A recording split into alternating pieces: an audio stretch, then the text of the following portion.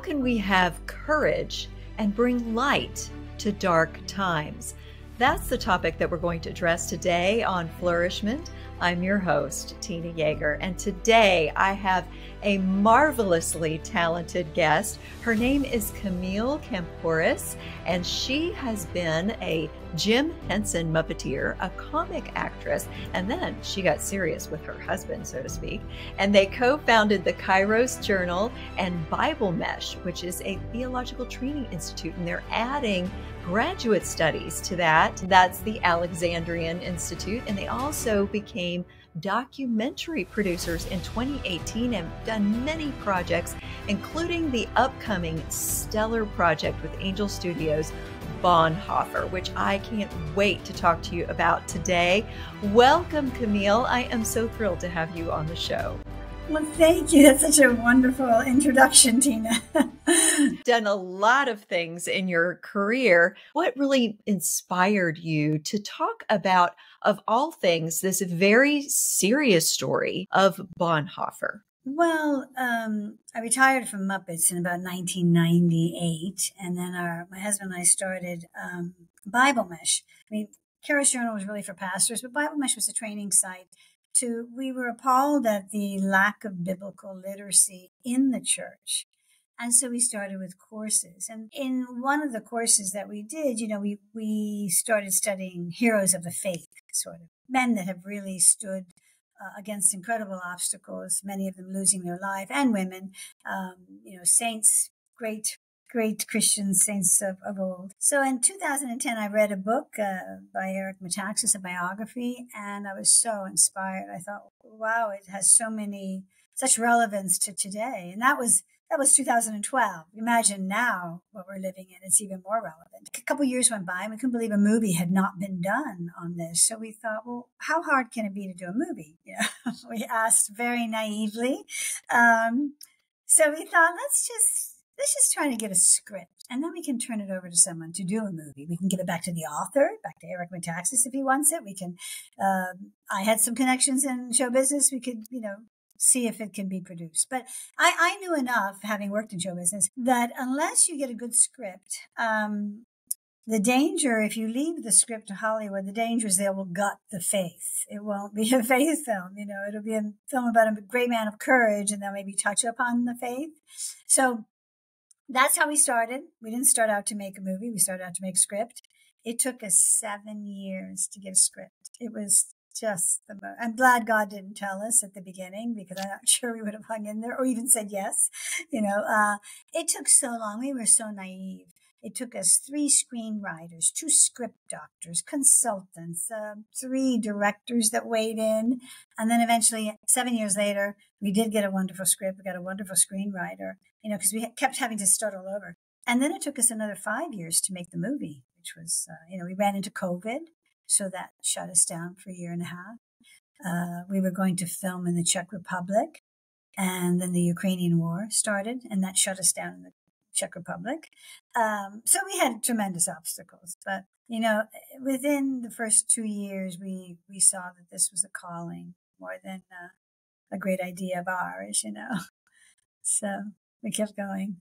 But that's how it started. Such perseverance. And I think that's one of the key items in the movie that relates to the situations that people face today. We don't always know what God is calling us to. And then once we start and we say, yes, here I am, and we hit hard times, it's very difficult to push through. And I think Bonhoeffer faced that as well. So that was part of the movie. Can you talk about how we can develop perseverance as soldiers for Christ, as people of faith in today's times? Well, very much like Bonhoeffer. So you don't walk with the Lord and have it all together. You don't just come out like a perfect package. It's a journey. You have to walk the walk, just like Bonhoeffer did. He was very young when he came back from, he spent some time in Harlem, which is really where he said he went from being a theologian, head knowledge, to being a real Christian, heart knowledge. So when he came back, Hitler's rise was happening, and the Jews were being persecuted. And so he had these challenges, and this is how your faith grows. It's a walk, it's a journey. You hit roadblocks, you hit great joys in your life. things happen, tragedies, great things, bad things. And I think what keeps you persevering is, to keep the discipline, keep reading your Bible, keep being in community, keep praying. Don't let anything stop you from that, because it's so hard to drift away if you do not have that kind of consistency. So the first perseverance, I think, is just in pursuing God. Be surrounded by good people. Bad company corrupts good morals. And I think that's what we see in Bonhoeffer. Bonhoeffer, after his Harlem experience, he began to read the Bible every day, began to meditate on it. He hadn't done that as a theologian, which is so funny because, many of them don't. And they're studying so hard that they forget, the word of God. They study other things. And that was more true about the European ones at that era. I think today our theologians do study both. So that was really what kept him going, was his spiritual disciplines, his real pursuit of Christ, of God. And then you mature, you hit things, and you hope that with God's wisdom through prayer, you will make the right decisions. Your life becomes a series of decisions that you make. And a series for us, making the film and watching Bonhoeffer, studying him for 12 years. For us, it was a deepening surrender of our lives as we hit many, many obstacles. And when you watch his life, you see that he just keeps surrendering, because the Nazis keep pushing back on him. So they ban him from preaching. So that's a deep surrender, because you say, Lord, I don't have that prophetic voice now in the pulpit. And then they banned him from writing, and then they banned him from being in Berlin. He started an underground seminary, and they closed that down. So you see him get more and more surrendered, more and more resigned to what's happening. What's happening is horrific. I hope we never have to face those challenges.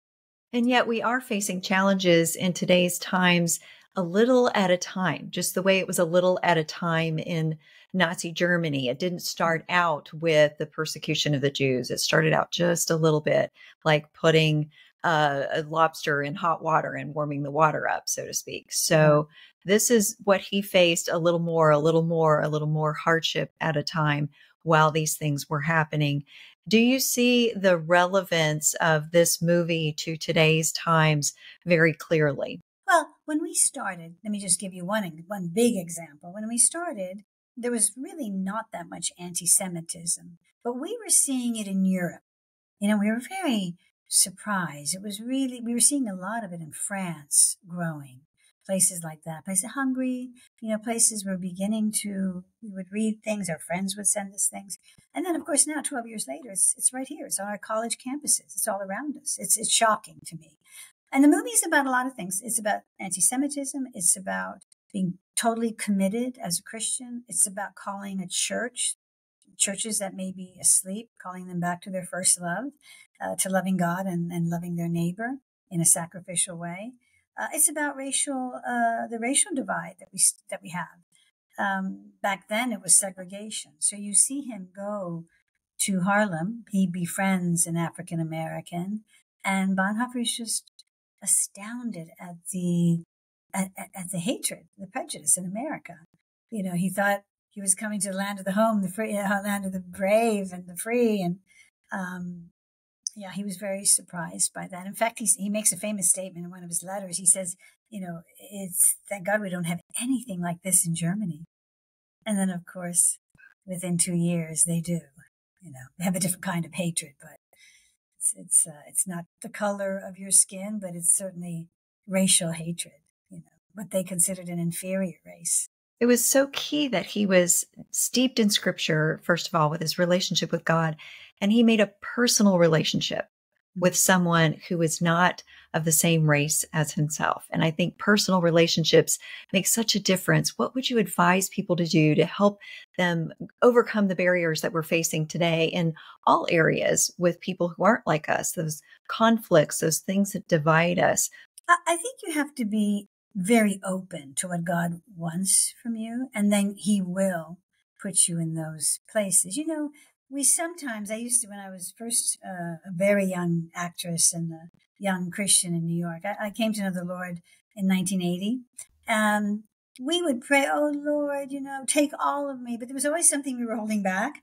Like I will live anywhere, but of course not there, not in Brooklyn or not in the Bronx or not in Africa or not in Europe. So, you think you are so open and so surrendered. And I think that's where it starts. It starts saying, Lord, because the Lord knows what blocks you have, maybe a race, maybe money is your big issue, or it may be that you don't like to be around people that are underprivileged or,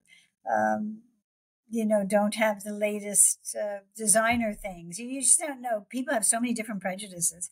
And so you have to be really open to God to say, Lord, change me. Because I think the goal of our journey is to become increasingly surrendered to the image of Christ, to be what he is, to be like him.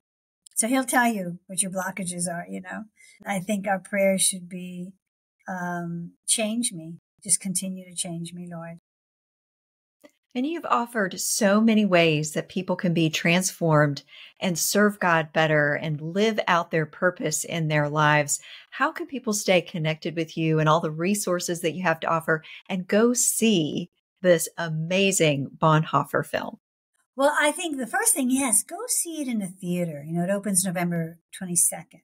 Bonhoeffer, as my husband and I, was very big on community. He wrote a book of community about the community of Christ.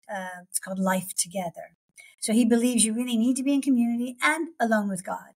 And the thing about theatrical distribution, going to a movie, is you are watching something in community, which is a really powerful experience. It's like going to church. You're in community rather than just praying at home.